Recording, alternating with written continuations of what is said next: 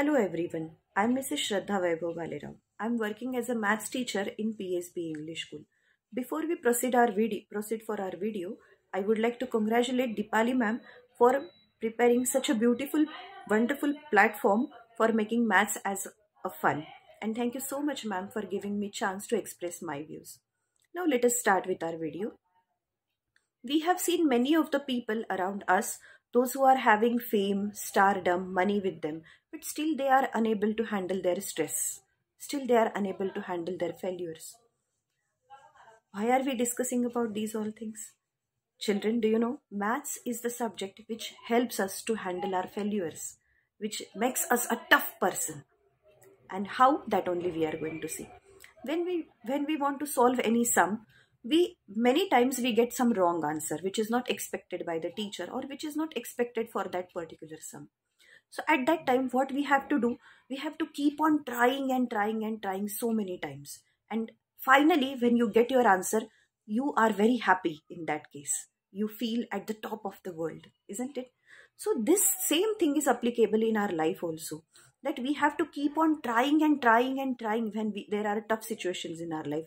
And there is solution for every problem. This is also told by maths only. So until and unless our problem is not solved in our daily life, we must keep on trying. This is very first thing what maths teaches us, that never think that you are a fail. Always take failure as an opportunity to grow more vigilantly, okay, with more preparation. And maths teaches us that every problem has a solution. Never give up in the life for any kind of problem. So this was the first thing we have seen, why maths is helping us to develop our personality. Let us talk about some rational numbers. Rational numbers are, there is one beautiful property of rational numbers, that in between any 2 points there are uncountable points, uncountable rational numbers. Same thing is applicable in our day-to-day life also. When there are two different things, two simple thoughts given by any of the person around us, there are uncountable hidden meanings inside it. Many times we listen that keep on studying, you must give this much time, this much particular time for studying regularly. But we never think that why these people are always behind us as they are telling us to study. It is helping us to develop our practice in that particular subject, and ultimately it is going to develop our life. Then linear equations are there. In that we have to maintain LHS is equal to RHS. So this thought tells us that we should always maintain balance in our life, isn't it? There should be always balance in our life. Then only we can live our life smoothly. Then some diagrams are there, some patterns are there, which makes our life beautiful. If there is no diagram, no shape all around us, how the world will look? Can you imagine? It will be very boring, isn't it? So diagrams and shapes makes our life beautiful.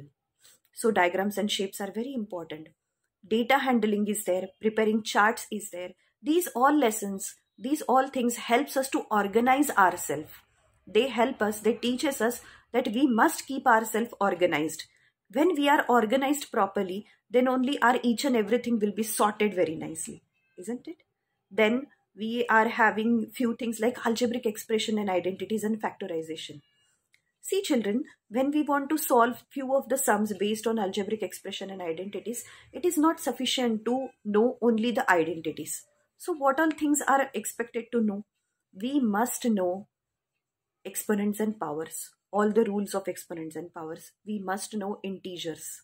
We must know addition and subtraction, even multiplication and divisions also of integers.